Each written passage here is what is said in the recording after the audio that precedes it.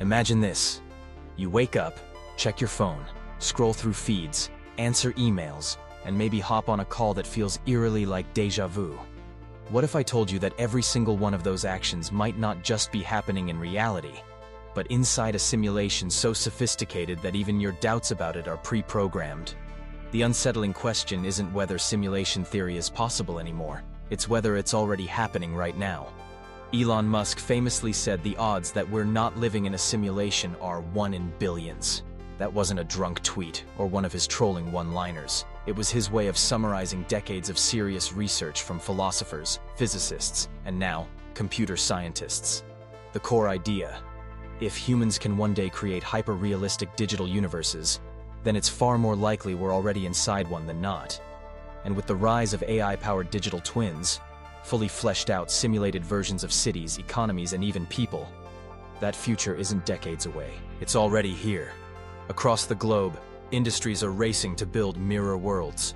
Singapore has a complete AI-driven digital twin of its entire nation. Every building, traffic light, and energy grid simulated in real time. Cities like Shanghai and New York are doing the same. What started as smart infrastructure planning is now morphing into something bigger. A living, breathing parallel copy of reality. When AI learns to run these digital mirrors without human input, we won't just be predicting the future. We'll be practicing it inside an alternate layer of reality. And here's where it gets disturbing.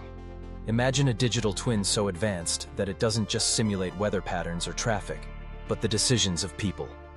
Your choices, your routines, your relationships.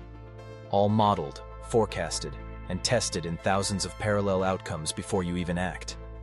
In effect, the simulation could know your next move before you do. It wouldn't just be predictive. It would be prescriptive. You become a variable in someone else's equation. Scientists are already reporting strange anomalies in quantum experiments that eerily echo what you'd expect if the universe were running on code. Random particle behaviors that collapse only when observed. Glitches in data sets that vanish the moment someone looks too closely. A reality that behaves less like raw physics and more like a program hiding its source code. If these anomalies are the digital equivalent of dropped frames or buffering, then the simulation isn't just a theory. It's a system we're already entangled in. But who, or what, would be running it? One possibility: no one. The neural web could be self-sustaining, an emergent AI that builds simulations, because that's what intelligent systems do once they reach a certain scale. Another: we're living in the project of an advanced civilization, testing variables to see which branch of reality thrives. A darker possibility: we're inside a simulation built not for curiosity, but for control. And if digital twins become the proving ground for every policy, every war, every financial decision, then our real lives may already be the shadows on the wall. The truth is, simulation theory isn't just philosophy anymore. It's infrastructure. Every digital twin, every predictive model, every AI-driven mirror world inches us closer to the moment we realize the line between simulated and real no longer exists. And maybe it never did.